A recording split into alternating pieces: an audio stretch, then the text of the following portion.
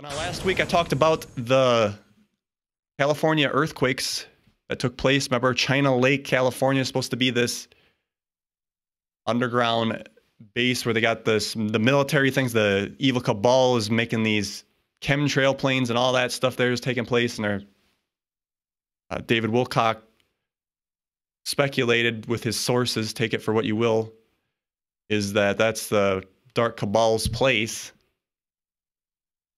But Mike Adams brings up an interesting point with this stuff. California's nuclear power plants built in close proximity to San Andreas fault. This is very dangerous because when we think about the implications of Fukushima and what happened there, that was just a tsunami coming in, of course, and then shutting everything down. And it's not so bad with Fukushima because all that stuff blew out into the Pacific Ocean there. But if this happens in the U.S., basically going to cover the whole U.S. A natural news investigation into the geolocation of nuclear power facilities in California reveals that 5 nuclear facilities were built in close proximity to the San Andreas fault line, with some constructed right in the middle of earthquake zones that have up to a 50% chance of a severe earthquake every 30 years. The Humboldt Bay nuclear power plant located north of San Francisco was constructed almost exactly on the San Andreas fault line. Now, those watching, I got a graphic here with the San Andreas fault line running all the way through California. And then there's this Humboldt Bay. I better say this right because a lot of people get PO'd if I say nuclear, but it's nuclear. I don't know why people got to get so upset about the way you pronounce things, but nuclear power plants. And this is actually a decommissioned one. So, and obviously those fuel rods keep burning and burning and burning. And even with decommissioned ones, they're going to take forever just to cool off and get back to a natural state where they're not going to cause harm. But the fact that these could just go up and all that plume will just cover the entire U.S. Oh my God, folks. Many of Californians' non-active nuclear power plants continue to store nuclear fuel under the Safe Store Protocol, which requires nuclear fuel to be stored and kept cool for a duration of many years, after which the fuel is removed in a final decommissioning. As the Fukushima Daiichi nuclear power plant facility was being constructed, the people of Japan were assured the power plant was safe and could never suffer a nuclear meltdown. Once the tsunami took place, took out the power plant's batteries and backup generators. However, the meltdown was only a matter of physics and time. Experts also assured the Californian public that the California's nuclear power facilities would be earthquake-proof. They are constructed with reinforced concrete. After all, what could possibly go wrong? Well, we'll see. Sure. And they're talking about how, you know, when you talk about magnitudes, they're only on the 7.0, but if you get up to like a 9.0 earthquake, which the San Andreas fault line is slated to be a big, big one, not going to be able to withstand that. The cesium-137 of the radioisotopes released in this type of accidents has roughly 30-year half-life, meaning much of Southern California would be uninhabitable for 300 years. It requires 10 half-lives to be considered gone. Imagine the logistics of attempting to evacuate Los Angeles, San Diego, and San Francisco. That would be a mess, a complete and utter total mess. Oh. Even nuclear fuel rods currently kept in cold storage are not entirely safe from powerful earthquakes. So now, I didn't know entirely much about exactly what the San Andreas fault line was and all that, but they broke it down really good here. Nice and simple, folks. The entire landmass located west of the line is slowly moving northwest, but everything else east isn't moving, but he says technically it's moving at a much slower rate in a different direction. So it's just going to chunk off there, if you will, and break off as the graphic shows. So again, I did show the clip from, what was his name? The guy that ate the uranium. Oh, it slips my mind right now.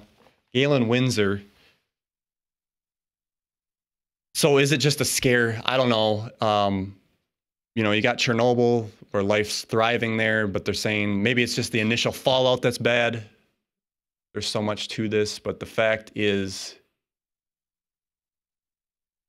it can be scary stuff. You know, whatever the right thing is, it's good to be informed of which way it goes. And then that also got into the whole battle of them talking about the floods in D.C., where they were saying the cabal was striking back and then flooding D.C. That was strange weather in D.C., folks. Attacking the White House, the basement got wet a little bit. I don't want to say it flooded because it just came in there a little bit, and they had, of course, the stuff to take care of that. Marco Ruscio in the chat says, but Southern California hasn't been habitable for over 300 years, so there's no difference. Yeah, the way San Francisco's up north, but it's still on the other side of that fault line with all the crazy policies going on and the drugs and the crime, but that's all liberal, folks. But anyway, tying all that together, that's why we got to get to the free energy systems. We have it available. Let's not sit here and beat around the bush. And I think we're going to start getting to that hopefully soon. I mean, I wanted it sooner than later, but things are just at this slow pace, it seems like. And definitely time to step up. Okay, let's go ahead and transition. I want to talk about some of the ICE raids here.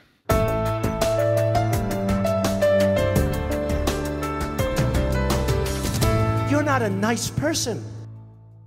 Okay, so I want to talk about the emotional fear that the media puts these people in. This news clip captures it very well.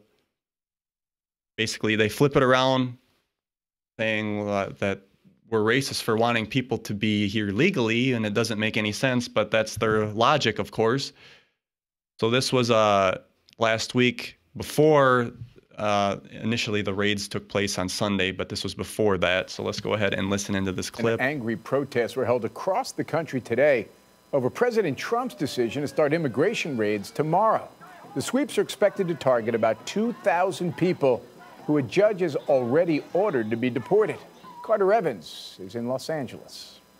I'm here because President Trump has said ICE will attack thousands of families separating children from parents. Passionate protesters today in Chicago joined those in cities around the nation. ICE has got to go! Fighting back against planned deportation raids set to begin Sunday. In Oakland, California, Naomi Islas is worried her family could be targeted. Maybe one day I'll go home and my parents aren't going to be there. Throughout the country, undocumented immigrants like Gerson Quinteros are on edge. I feel like scared every day. I don't know what to do, but I know that with my community, I'm in strength. They came in illegally. They have to go out. The president confirmed Friday ICE agents will be focusing on immigrants with removal orders in at least 10 cities. They're going to take people out, and they're going to bring them back to their countries, or they're going to take criminals out, put them in prison, or put them in prison in the countries they came from.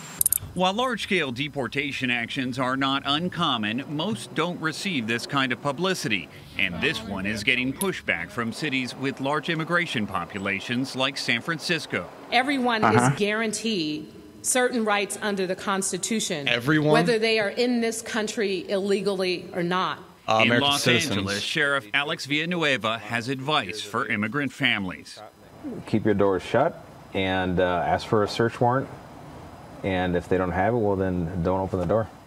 Officials in Los Angeles estimate there could be up to 1 million undocumented immigrants in this county alone. And authorities here have refused to help federal agents with any immigration arrests. Jim? Carter, thank you very much. So, where was the outcry when Obama was doing all this? Oh, that's right. The media didn't hype it up like they do nowadays.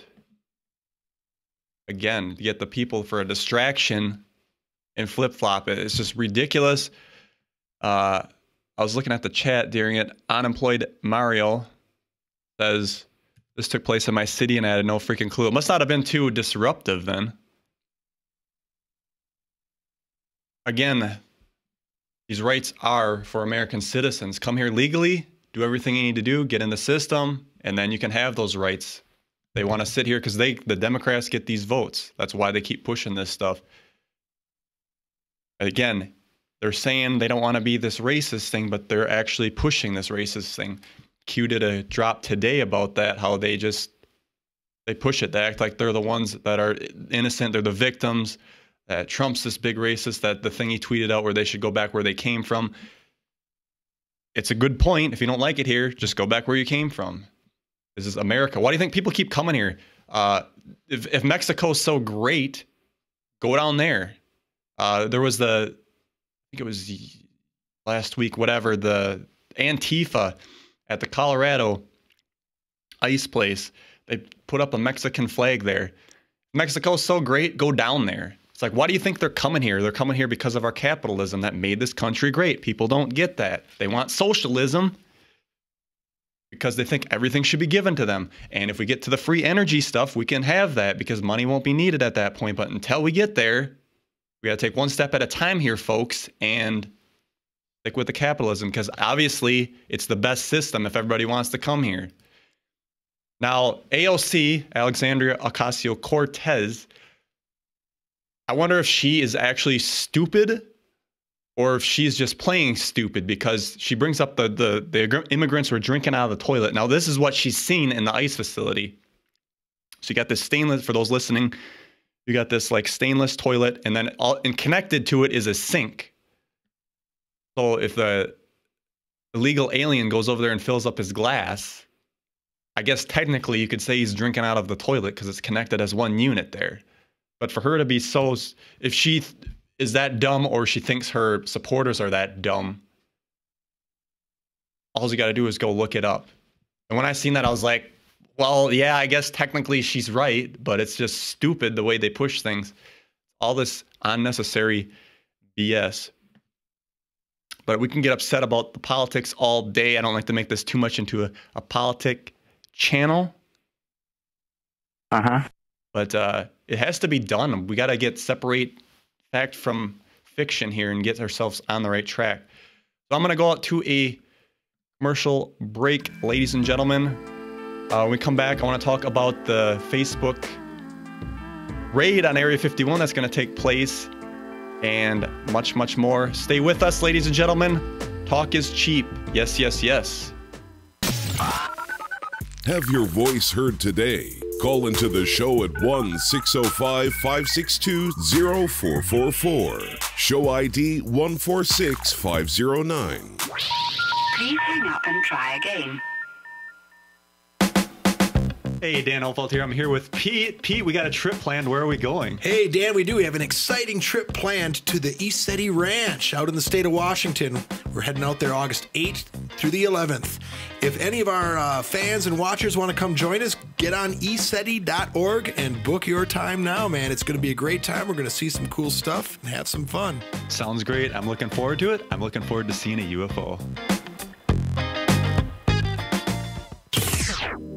Big tech giants are censoring people's voices. Subscribe to our backup channels on BitChute and DTube. Go to K2D4Network.com for all the links.